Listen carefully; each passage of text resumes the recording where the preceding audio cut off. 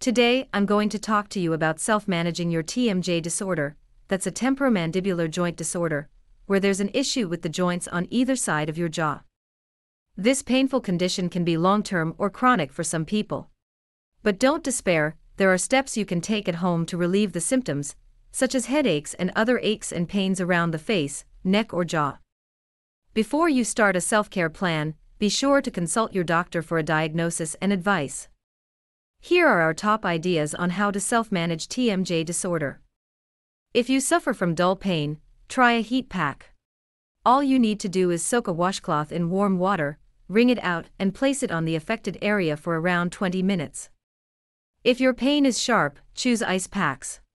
Wrap your ice pack in a clean towel and hold it to the affected area for 10 to 15 minutes. You should also avoid crunchy, hard or chewy food that will make your jaw work overtime. Instead, choose soft or blended food like soups, purees and pasta that won't strain your jaw.